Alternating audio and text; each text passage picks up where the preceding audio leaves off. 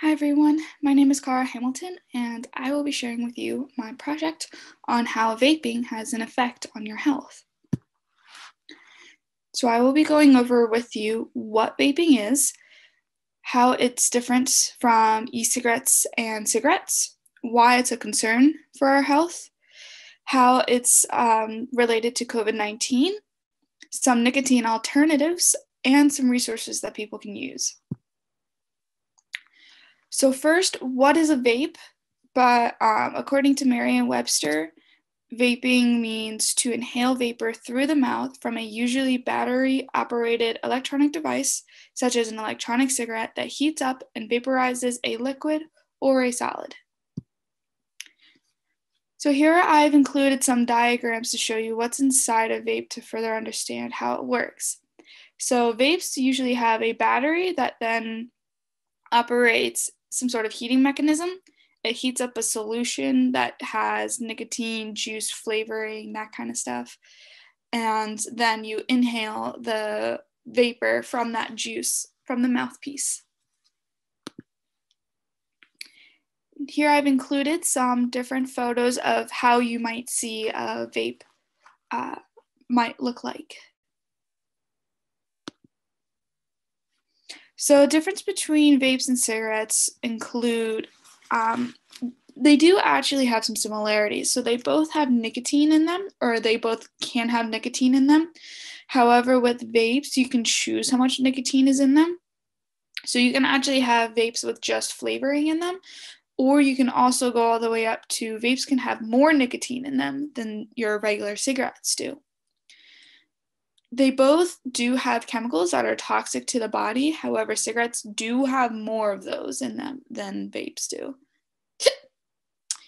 And with cigarettes, they run on tar and tobacco, which is that brown stuff you see inside of them, versus vapes just run on juice and water vapor. And another big difference between vapes and cigarettes is that we don't know as much about vapes because they're newer. We don't have as much research about them. Versus cigarettes, we do know a good bit about cigarettes because they've been around for a while. We've had lots of research done, so we know how cigarettes can have an impact on your health. Now, vapes versus e-cigarettes, I've included just a short little timeline here. So in 2003, e-cigarettes were first invented to replace tobacco smoke, and they used lithium-ion rechargeable batteries and a nicotine solution from a disposable cartridge. And then in 2007, these were manufactured outside of China. They were reinvented, and they became extremely popular in societies across the world. And then in 2010, a lot of companies started modifying them a little bit. Not a little bit. They actually started modifying them a lot differently. And so that's when they were kind of considered a new category of vapes as opposed to e-cigarettes. So that's the main difference. So why is vaping a concern right now? It's a concern because there's been an increase in using them, especially for adolescents, which I've included this graphic from the NIH. On the left-hand side, you see the percentage of 8th, 10th, and 12th graders who've reported using vapes in the last year. And on the right-hand side, it shows you what they're reporting to be in those vapes between nicotine, marijuana, or just flavoring. And I like the statistic they have, which says that nearly 2 in 5 students in 12th grade report past year vaping, raising concerns about the impact on brain health and potential for addiction. So that's over a third, 37.3%. That's more than a third of 12th graders. So that's why this is a concern, because we don't know that much about vaping, as I said. And these adolescents, their bodies are still forming, their brains are still forming. So that's one of the biggest concerns. And another big concern is that vapes have nicotine in them just like cigarettes. And we know the effects that nicotine has on your body, which includes it can actually harden your blood vessels, it can increase your heart rate and blood pressure, and it can increase your blood sugar. All of this, it puts a lot of stress on your body. And so all of this increases your risk of a heart attack and other morbidities like other heart diseases that you can develop. Here's a video by Northwestern.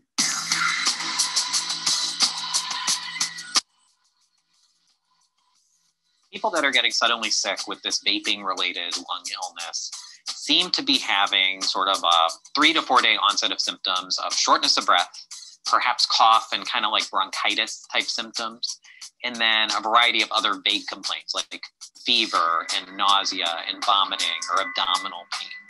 And based on the reporting that's coming out, it seems to be 2 to 3 days of this, and then they just keep sort of going down a slippery slope.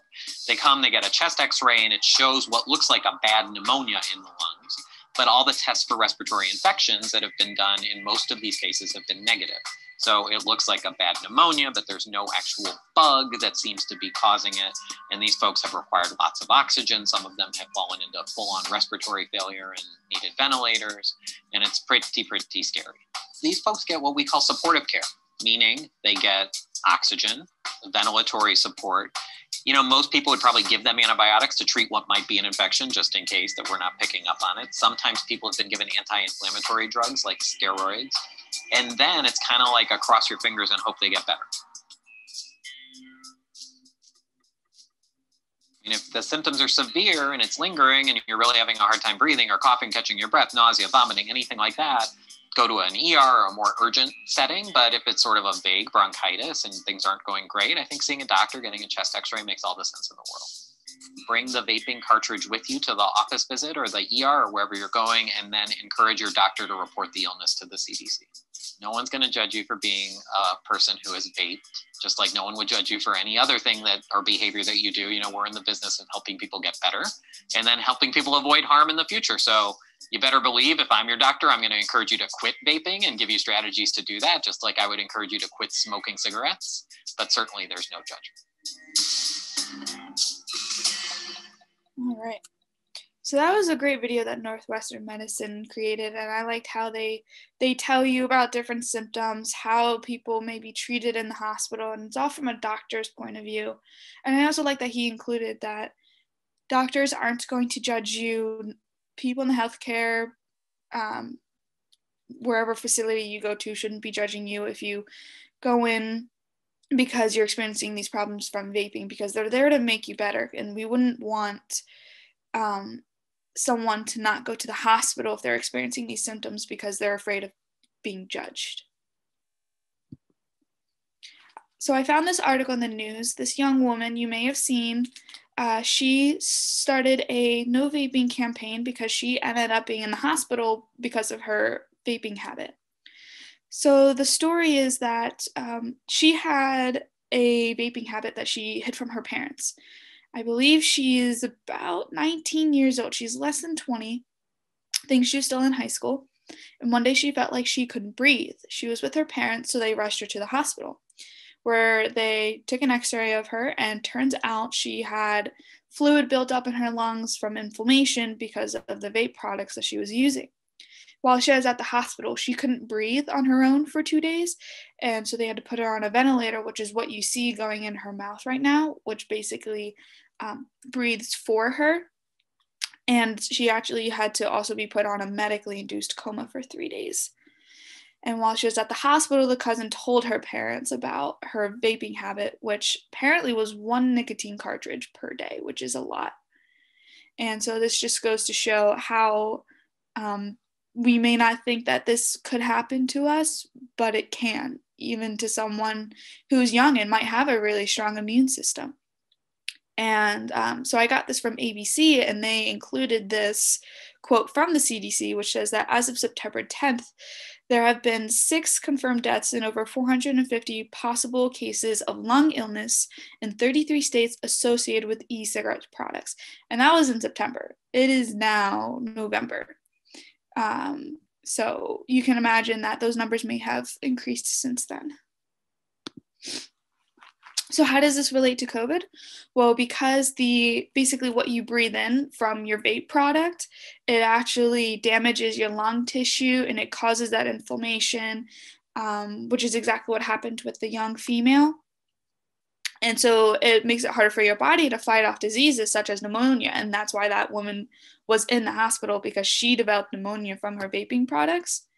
And so because of this, it actually increases your risk of being infected with COVID 5 times more. So that's why vaping, that's why they're finding some people, some young students who are vaping are actually at an increased risk for getting COVID. And a lot of times, young people who vape tend to share their vapes with their friends. And so that's another mode of transmission for COVID. Here I've listed some FDA approved nicotine alternatives, which are all over the counter except for the inhalers and the nasal sprays, which are prescription. The nicotine gum, you chew it just like gum, or you can put it between the cheek and the gums. Nicotine patches, you just put it on your skin and it gives you a steady amount over time. Micro tabs, you place one under the tongue. Lozenges, you suck on just like a cough drop. Inhalers, you actually inhale just pure nicotine. There's nothing else in there. And nasal spray, again, just pure nicotine. Here I've included some resources that anyone can use if they're looking for education, research, if they're looking to quit. Teensmokefree.gov, they give you a lot of free resources to like other places, and they provide a lot of teaching. Truthinitiative.org actually perform their own research, and they have their own programs and tools if you're looking to quit. There's an app called Quit Start that Smoke Free made. It's a free app to help you quit any addiction that has inspiration, tips, and challenges to help you along. And becomeanx.org is another website that includes tools for quitting and social support if you're looking to talk to anyone. So in conclusion, vaping is when you use a battery-operated electronic device that vaporizes a liquid which you inhale. There are many different types of vapes and mods that you can see.